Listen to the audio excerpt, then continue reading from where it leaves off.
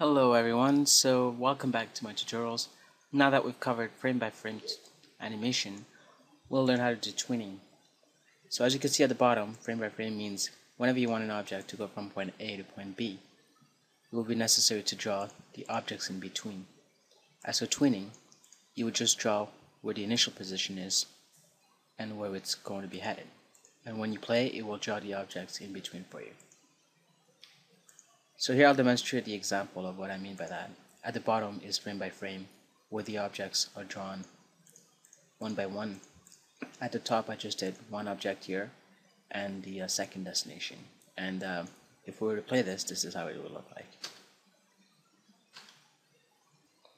So as you can see, when I enable the onion skin here, which allows you to see the previous drawn images, and once you expand that, you can see that Tweening has done the drawings in between automatically for me.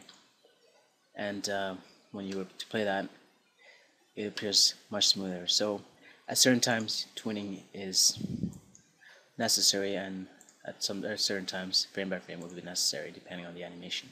So now that we've covered both of these, let's get started on creating that bouncing ball using tweening. Okay guys, so before we get started, I'd just like to point out that we'll keep this bouncing ball animation extremely simple. So let's proceed by clicking on ActionScript 3.0. On the first layer will be the background, so let's name that background. We'll need one more for the ball. On the background layer, create a very simple floor, such as a line for now. And for the whole animation, we'll need approximately 15 frames. So select the outline here for both the layers and hit F5.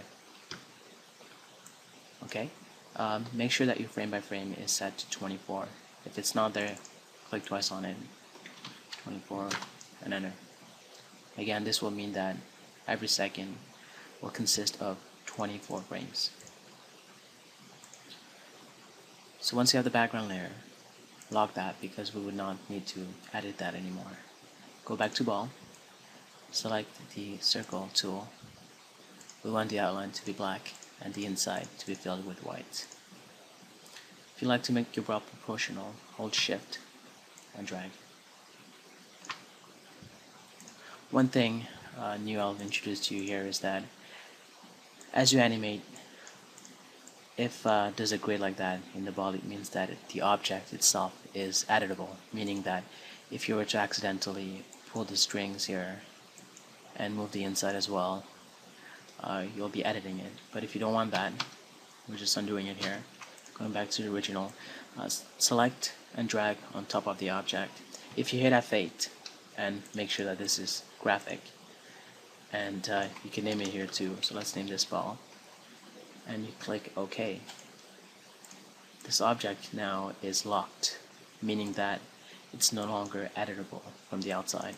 If you did need to edit the shape of the ball, however, you could always click twice on it, do the editing inside. So from the outside, it will be locked once again. But we won't get too much into that right now, so we'll just undo that. Make sure that it's back to normal.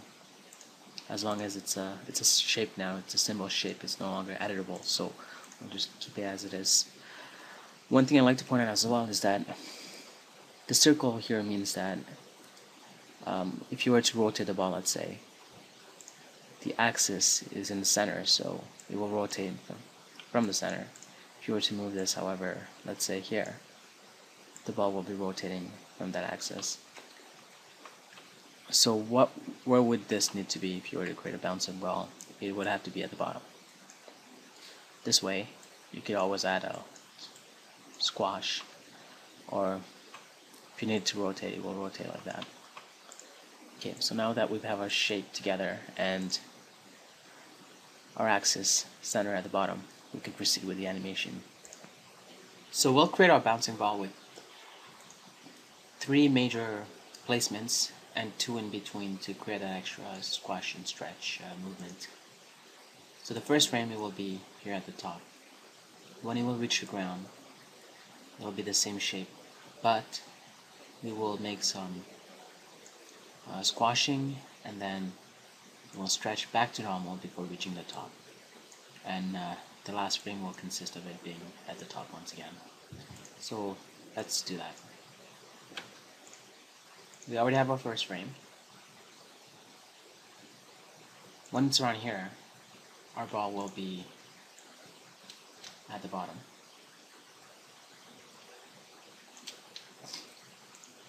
And again, I'm clicking F6 to create new frames. Here we want the ball to be squished. So remember, as much as squash it down, you will need to stretch it on the opposite direction in order to make sure that you maintain the same volume. So it doesn't seem so bad. And then before it starts rising up again, in the air, we want to make sure that it's back to the normal position. So what we'll do is we'll actually stretch this out a bit. Click on anywhere in between the frames containing this shape, such as in the middle. Drag it here. So this is our initial position where it's reached the ground. This is where it's stretched down back to normal, and we'll repeat that step again by selecting the initial frame and bringing it up and bringing it all the way here. So as you can see, we have a ball very top, hit the bottom, stretching down, stretching back up, and rising up. Okay, so if we were to just to play this, it's like a frame by frame animation, but we wanted to make it more interesting, so we'll add the tweening. So the way you do this is you select all of your frames within the layer that you want it to be tweened. Right click and create classic tween. Whenever you see the arrow here, it means that frames have been drawn in between automatically for you. So as you can see, it's doing exactly what I planned it to do. And it's there's no arrow here, meaning that there's no movement, so we'll just drag this here and adjust our frames according to the type of timing that we want it to be. So we need to make sure that this is at the very center, and we'll just play around with this. So something like that seems okay. So if we were to play it, click enter.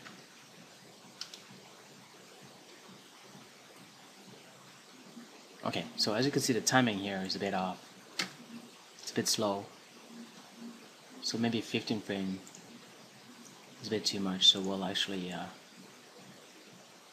push this back a little. Make it so it's really fast in the bouncing, stretching of it.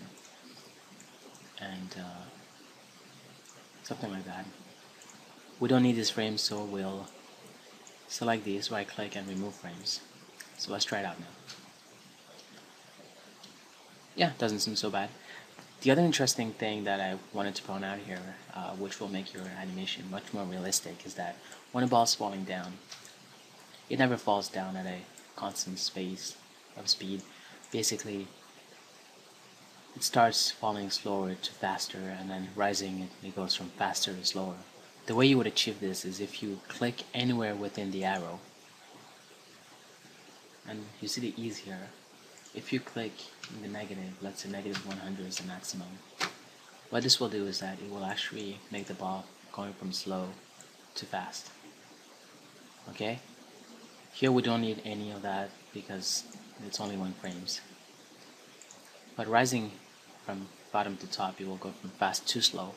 So now instead of negative, it will be at +100, which is the maximum. Going back here, if you ever click on the pencil, it shows you what's happening. So it's going from slow to fast. Then here, it's going from fast to slow. And if you ever need to edit that, you could always do so. But we won't need that right now. So we'll just click OK. So if you were to play this, Control and Enter, look at that. We have our very simple bouncing ball. And there we go. You can apply this tweening into anything, such as a pendulum going from fast to slow, bouncing ball, or combining with frame by frame as we did here in order to achieve your realistic animation. Hi guys, while we're at it, I wanted to show you how you would approach this technique in animating a pendulum. So once you have your object drawn, well, first click on F8 and combine this into a graphic. Hit OK. And now you select your object, click on the transform tool in order to give you the option to move the axis right where it's supposed to be. Now in order to animate your pendulum, you'll go from here to the center, and then it will rise up from the other side, go back to the center, and to the initial position in order to create a loop for your animation. So let's go ahead and do that.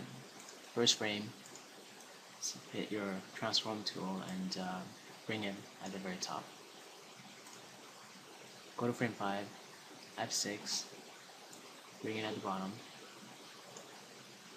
Go to frame 10, F6, bring it at the top, and then frame 15, F6.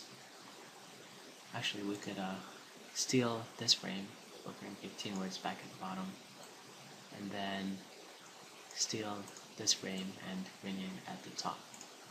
So hopefully you have this movement going on. If you want to make sure that everything is symmetrical, you could always click on the onion skin where it allows you to view the previous and after movement of your animation. You could always drag this in order to expand the view. So at frame 1 is here, at frame 20 it's the same peak, so it's good. Right in the center, yeah, everything seems to be fairly symmetrical, so it should work fine. Okay, so once you have that, just select these, create plastic, and view your animation. So it's looping, but it doesn't have the speed that it needs to have in order to create the realistic gravity effect of easing out and easing in. So when it's going from top to the middle, we're going from slow to fast. I believe slow to fast was minus 100. Let's make sure by clicking on this. Yes, so this is slow to fast. And then when it's from here to up, we'll go from fast to slow. So again, that will be 100. And then you just have to repeat this step. From slow to fast, minus 100. And again, this will be 100. And there we go. Control Enter. And you have your pendulum. So now you know the basics of animating anything. So I would like to get some animation done by you. So I would appreciate if you would post your animation, and I will make sure to upload that on my link. Best of luck, and in the next animation we'll learn something new. Thanks again.